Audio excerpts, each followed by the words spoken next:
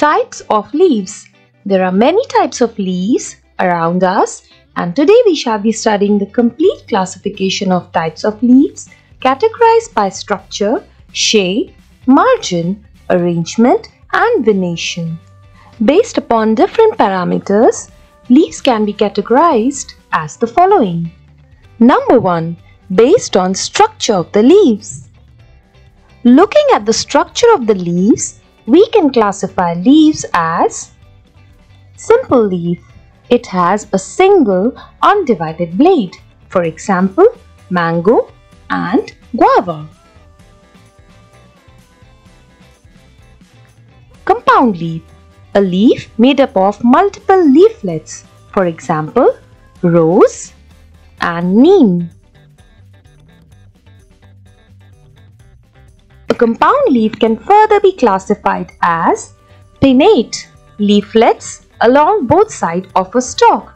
For example, tamarind, and pomade, leaflets spread from a single point all around. For example, castor leaf. Number 2.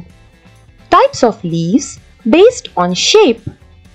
Leaves can have a variety of shapes.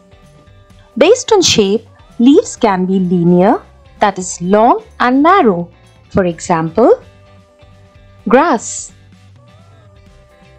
Leaves may also have a spear-like shape.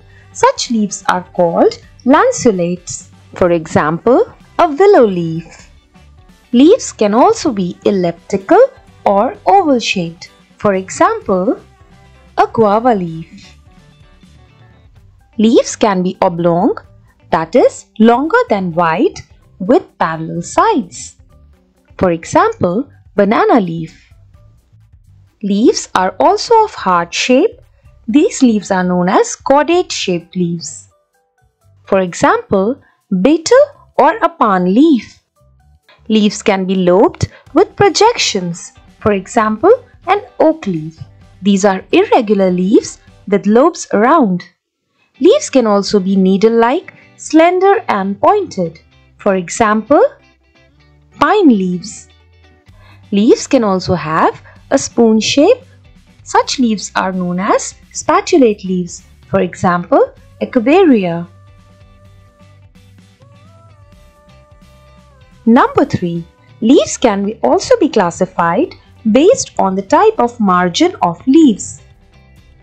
Based on margin, leaves can be classified as entire with a smooth edge. For example, mango. Number 2. Serrated or saw-like teeth margin leaves. For example, rose. Leaves may as well have a margin with teeth pointing outwards. Such leaves are known as dentate. For example, M leaves. Leaves may also have rounded teeth margin. Such leaves are known as crenate shaped leaves. For example, ivy.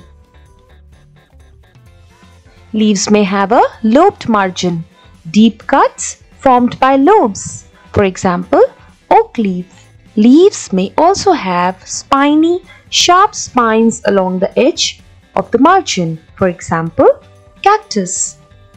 We can also classify leaves based on the arrangement of leaves on the stem. This is known as phyllotaxy. Based upon phyllotaxy, leaves can be classified as alternate or one leaf per node arrangement.